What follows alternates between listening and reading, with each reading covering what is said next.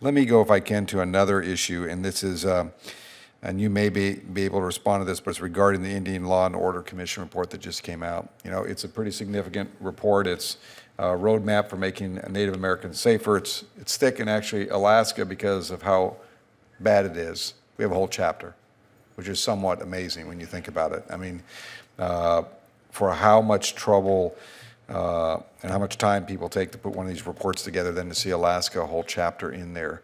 I know I have a letter going to the chairwoman, I think goes out today, asking for a special hearing in regards to this report, because I think this is very telling of what we should be doing. And part of the issue of putting land in trust on a national level is to get more resources to tribes to solve some of their problems. In Alaska, a little more unique situation. But I wanted to just pick your brain while you're here. I caught you in the hall last time. I didn't have enough time on another issue, but I want to pick your brain on this one in regards to this report. You know, as you know, I have a piece of legislation that's Safe Families and Village Act, which is focused on allowing tribes in Alaska a little more jurisdiction, because VAWA missed Alaska tribes. That's also why I'm being very careful about carcieri, because I want to make sure that we don't have something later we have to fix. And in the VAWA, we missed Alaska tribes, and we have to fix that. Can you give me any thoughts that you might have, especially, I don't know how much you have had time to look at this report, but it's pretty significant.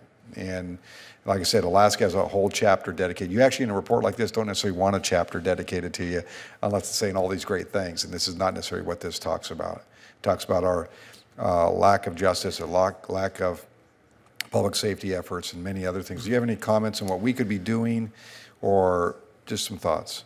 Well, while you're here, I figure I'd take advantage of the moment. Absolutely.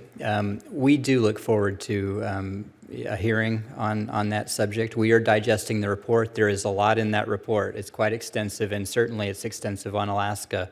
We have heard from a lot of Alaska tribes about the inadequacy of village public safety officers. They work really hard, but that we don't give them the tools that they need. That's right. Serious problems, obviously, with crime control in rural villages, and we are looking at that, and so we are grateful that you're providing it more attention, and we do think it deserves more attention. So we are digesting it, and we would love to talk more about it if the chairwoman decides to hold a hearing on the subject. Fantastic.